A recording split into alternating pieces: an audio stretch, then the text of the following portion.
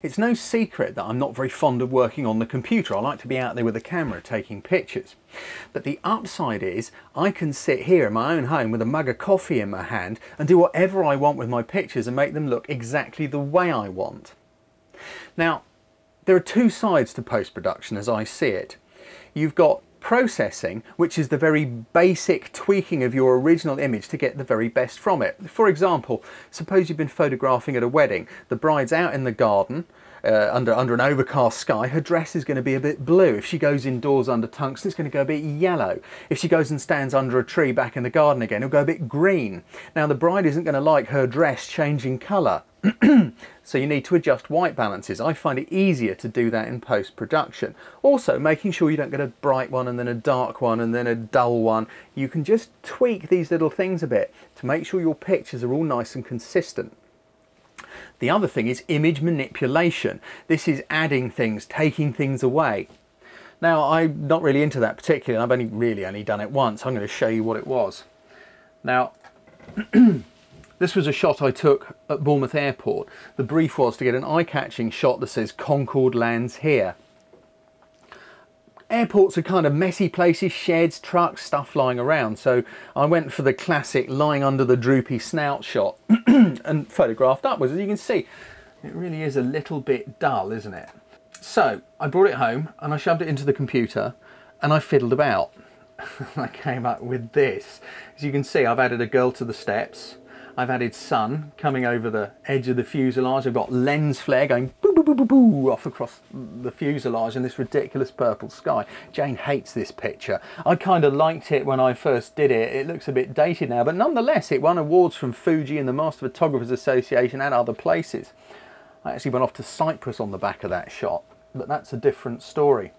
So let's look at some of the different softwares that are available for you to work your images.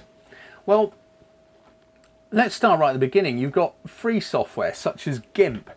You can download it for nothing and it will do pretty much anything you need to do up to enthusiast level. If I just throw a picture in there quickly. Here we go, this is one I took on holiday. Now, for example, let's just move this a bit. You know, you can do the usual stuff. You can brighten up your pictures. You know, you can sort of, there you go, you can see it going in. You can up the contrast. I'm just sort of going a bit mad. You know, you can adjust things with it. It's great up to, I would say, enthusiast level, and because it's free of charge, why not?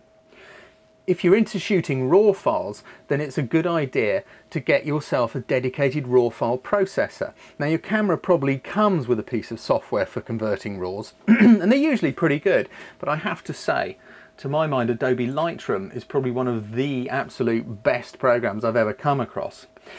A RAW file is a recipe for an image file. You need to go and watch the RAW file film if you're not quite sure what I'm talking about.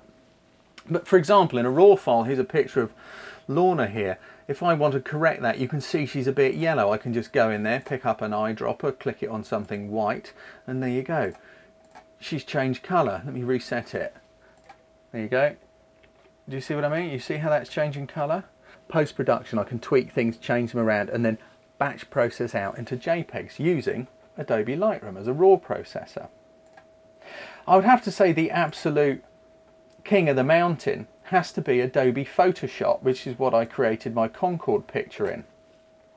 You can do anything with it. It really, really is the giant. It is the industry standard.